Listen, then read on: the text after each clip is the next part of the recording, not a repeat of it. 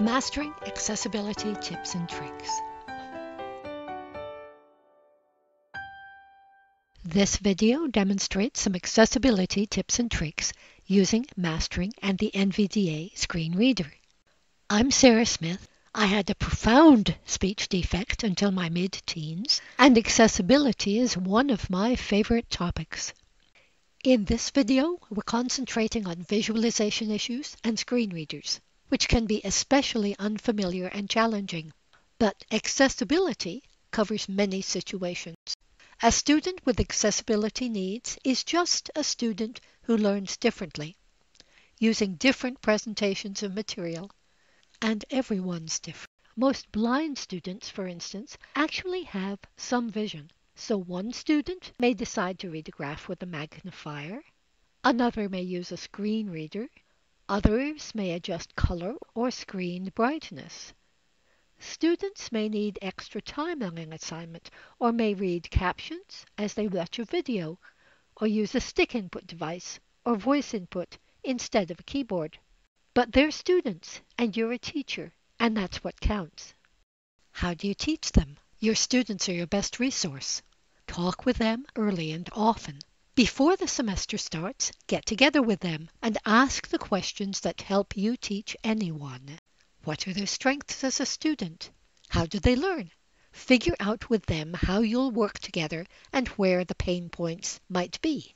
As the course continues, keep checking in with each other. You and your students won't have thought of everything. Some students just need to learn in their own way. You can ask about this respectfully. What you learn about teaching accessibly from them helps everyone else learn too. Gear and resources. Some students use specialized software and hardware, tablets, or phone apps. Find out what they use and get them to demonstrate. This is fun and eye-opening and can give you teaching ideas that help everyone. Your university accessibility office is a great resource. For instance, they may be able to print out 3D visualizations and help you find 3D materials online. In addition, each Pearson product has its own accessibility guidelines and resources. You can find masterings on the support site by searching for the article Mastering ADA and Section 508 Accessibility. Choosing content. What content to use depends on how your students learn. Finding accessible content, available in the item library, lists general guidelines. Check this article whenever you need it. We are adding to the list of accessible answer types all the time. The goal is never to limit content to what you think your student can learn.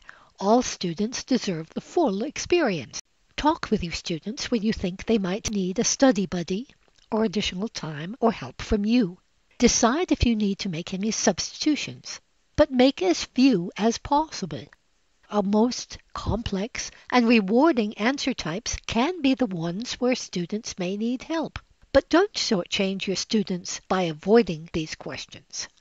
Here are a few things to notice when you're choosing content you think your students can work by themselves. For example, here's an image and it's alt text. Element B is centered with 2 electron dots above, 1 to each side, and 1 below. On the left and right of B are atoms of A, each with 1 electron dot between A and B. This text describes a visual representation of electron pairs. This works well for a low-vision student who uses visual representation, but a fully blind student will learn more from a conceptual description. Here's another example. In this case, what looks like good content actually isn't good for anyone. A student is answering a question that contains a graph. She's fully blind, so instead of looking at the graph, she reads alt text. Interpreting graphs and data, biocapacity and overshoot copy heading level 1. Use this graph to answer the questions. The line graph showing how our global footprint on y-axis has increased over time x-axis. The ecological footprint graph line shows an irregular but steady increase over time. There's a catch here. The purpose of this item is to teach any student how to read a graph. But this student isn't reading a graph. She's reading alt text. You both already know she can read, so she may not be learning anything useful about graphs. Moreover, any student can use the same alt text to understand what the graph means, so no one's learning to read graphs. Accessibility issues can be subtle. Here, a student, same student, still fully blind, is listening to answer instructions that tell her to submit 2 answers. Listen to how the screen reader reads. Which 2 statements are supported by the data in the graph? Which 2 statements are supported by the data? Screen readers don't know how to stress formatted text. Here, the visual text stresses 2, but the audio text doesn't. Which 2 statements are supported by the data? The student might not hear 2, and she might submit 3 choices, as she did. This item is theoretically accessible and usable, but it'd be better without the reliance on formatting. Using Contact the Publisher, we ask the publisher to change the item so that the text tells the student to submit 2 choices. Giving feedback.